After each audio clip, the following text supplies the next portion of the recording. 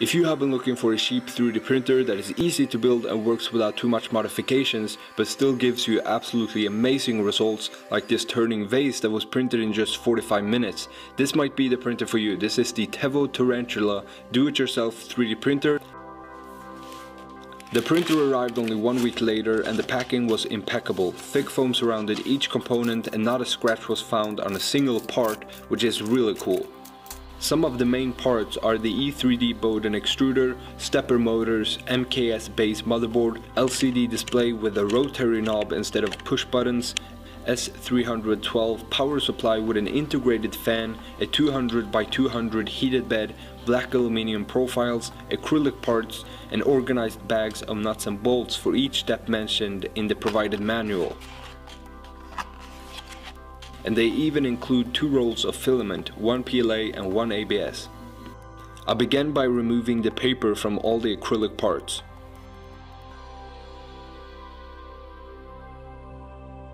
The manual was very easy to follow. The components needed for each step was clearly stated. All I had to do was grab the parts and start building.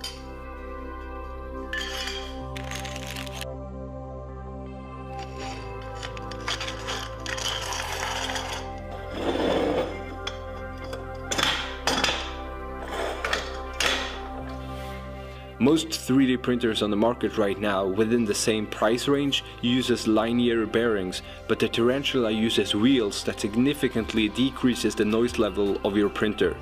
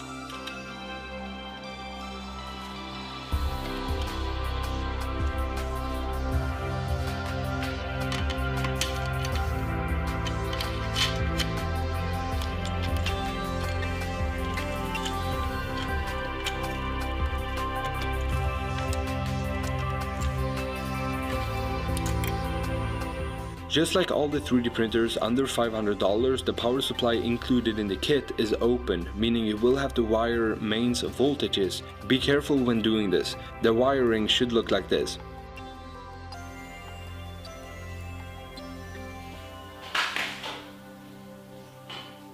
Once the wiring to the motherboard was done, I performed the most important calibration procedure in order to achieve the perfect results, leveling the heated bed. And basically the nozzle and bed will have a very slim distance between them and should be the same wherever the extruder is.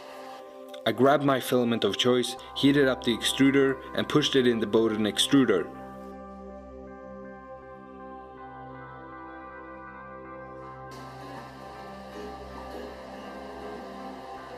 Using Simplified 3D, I prepared the Moai statue as my first printing object with these settings. I inserted the included SD card and started the printing process.